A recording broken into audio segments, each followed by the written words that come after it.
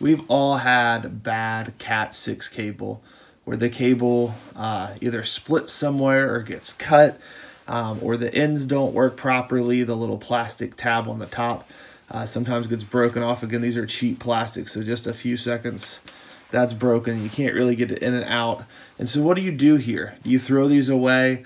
I'm going to show you today just a really quick, simple method to solve your problem and be able to get a new end piece on there. And so this is for Cat6 RJ45.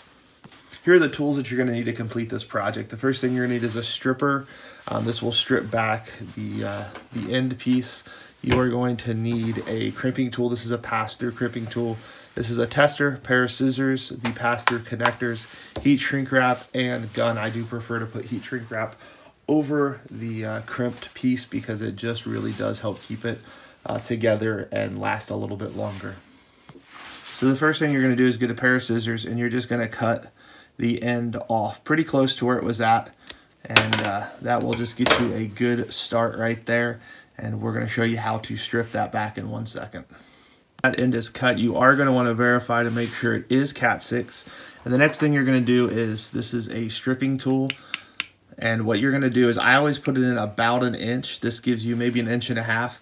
Gives you a little more space. This one does have a knob on the top to turn it up or down. And so you don't even really have to squeeze. You just go around a couple of times and lift up. And then you pull that jacket off. Cat6 has a couple of different ways that they are put together. Some of them just have this kind of like nylon string in it. Other ones have like a plastic insert. It's really important to have scissors here. You can cut that off. You want to cut it pretty much as close to the base as possible, and that will just help kind of clean everything up. And the next part is kind of the most time consuming, I would say, and it is unraveling all of these cables. And so each one of the color sets has a white and a solid. So you have a total of 8 cables, and you just keep spinning it. I've seen people do this with like pliers and some different things before in the past. Some different friends have done some different kind of weird things. I think it just makes the most sense to keep the wires as kind of just as good as possible to keep them straight. And so you go through all 4 sets. I know it takes a while. Again, this is tedious, but it will save you some money, and you won't have to run really long cable if you're running. I guess you can run up to like just over 300 feet of this Cat6 cable if you're having to make a new terminal. And then the next kind of is the weird thing, is you just kind of pull back and forth and pull straight, because what the goal of this is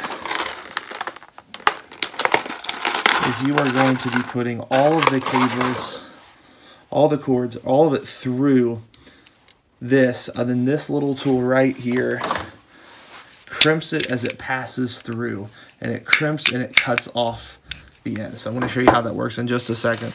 But there is a particular order. There's a couple of different ways you can order these, and again, I'm just kind of working these kind of tight / loose. I do prefer to make them a little bit longer than some people do. I think it just helps make it kind of fanned out a little bit better. And so I like to do the B format. In the B format, you do orange, white. You do orange, white, orange, green, white. And as you're doing this, just kind of keep pulling them together, because it kind of is a weird order. You think it would just be all solid colors, but that's not actually how that works. Then you do blue solid, then blue white, and again, you're just kind of making these things go straight as you're doing it, and it really will help you out. Then you get green in there. Again, this is not like the perfect order. If you've never done this before, this may seem really strange why the color order is as strange as it is.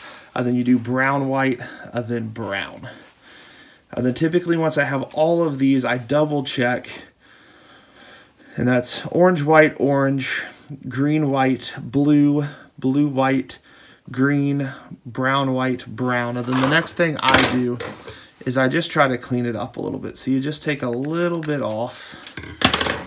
Then this is really important. You're going to put the clip down. So that's number 1, that's number 2, 3, 4, 5, 6, 7, 8. And then you're going to go ahead and start pushing that through. Now I do have a pretty long piece of heat shrink wrap. It is very wide, but it reduces down drastically. So I probably should have put that on first, because if you have a really tight one, this one does a really good job of heat shrinking really big into small. But yeah, you will want to put that on first. And then you just start pushing this down until you really can't push it anymore. You don't want to like really cram it on there. And then this is the last time I check all my wires. And look, I messed up. It's partly to show you. The green, white, and orange got mixed up, which does happen. That's why you don't just go straight to crimping it. But you do keep checking these as you do it. And sometimes when you cut it and things, sometimes they do move around a bit on you. Again, you're going to push it down pretty far. And remember to test all of your wires to make sure. And look, messed it up again. So that can really happen pretty easily. It's just the way it kind of goes. And again, you're just going to want to double check all of those wires. And what happens when you kind of push them together, sometimes they do mess up. And so before you go to start crimping, make sure you're in the right order.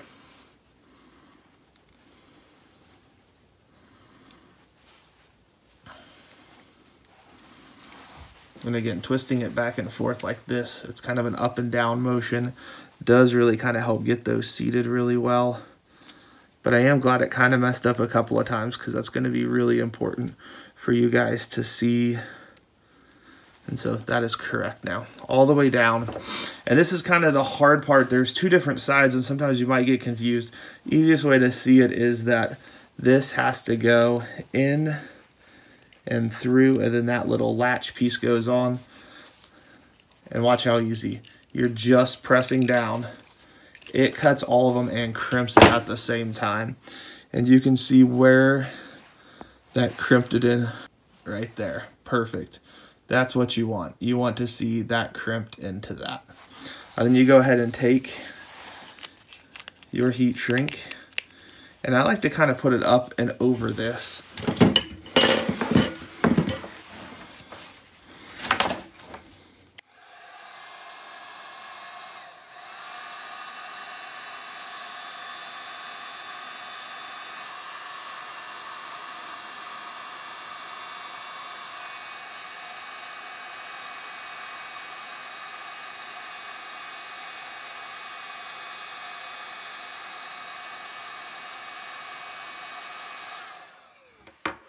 And that right there will give you just a great connection for the future.